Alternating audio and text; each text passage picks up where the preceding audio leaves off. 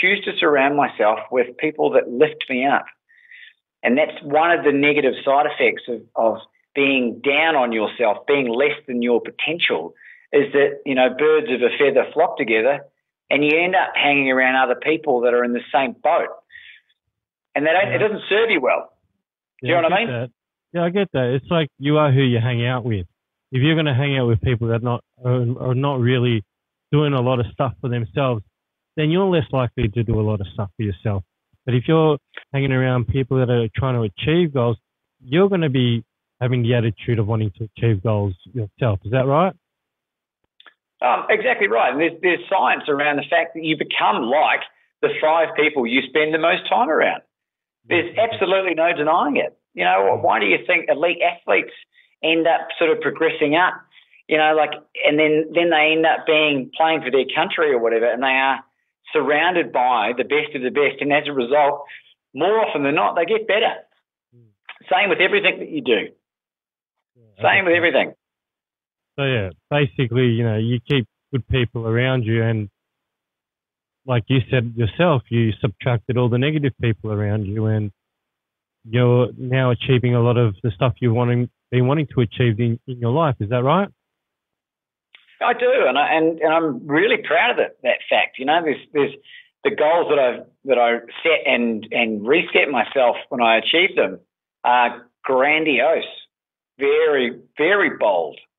But if I'd set those goals with people that were in my life previously, and this isn't a slight on them either. I'm not here to badmouth or bag anyone, but it's just the next chapter of evolution. Yeah. And it's important to realise that it's nothing necessarily personal. And people say, oh, but he's your brother, or he's your sister, or she's your mum. Like that for me doesn't mean anything. Not in the same context.